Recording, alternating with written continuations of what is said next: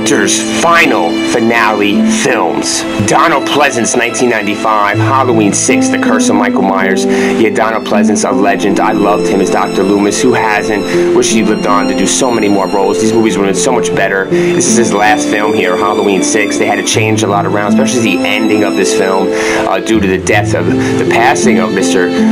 Pleasence during the filming. So I didn't like the ending due to that, and I was confused back in the 90s when I first saw it on rental to what happened here, and then I found out that he passed away during this film, the last of his film, and he gives his all always with the Halloween franchise and anything he does. Man, Donald Pleasence, the finale film for him here. Oliver Reed, Gladiator 2000, Proximo. Yeah, Proximo, here's his filming this film, and he goes down, Mr. Proximo here.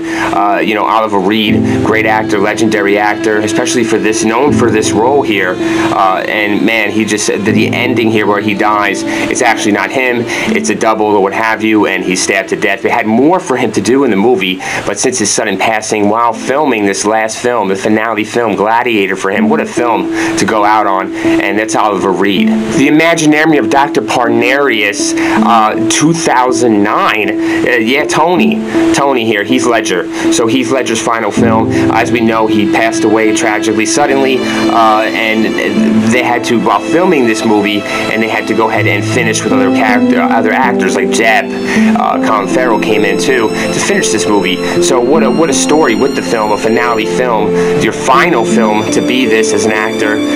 Really good to have other people keep alive your memory, and Heath Ledger was a legend, a young one at that. The Crow, 1994, Brandon Lee Draven here. You know, Eric Draven. This is his last role as the Crow. What a role too, as it Brandon Lee is just, you know, on the rise here in the Crow. You could see it with his acting and how he portrays this character. So he has so much potential and talent there, and he could have been a superstar, but his life was cut short during this filming. Right during the filming, during a scene shot with a projectile that killed him a couple days later in the chest. So, you know, accident on set. It's just a terrible tragedy. This is his finale film, is The Crow. Richard Harris, 2002, Harry Potter and the Chamber of Secrets. He plays Dumbledore, as we know, one of the best Dumbledore. He is the best Dumbledore, and he passed away during filming. This is his pretty much last film here for him, and man, he plays so great, Richard Harris, and everything he does. Finale film for him here, and it's just what a way to go out on, right? Harry Potter is just an epic series, and he'll never be forgotten for that role of Dumbledore. Actors' final finale films.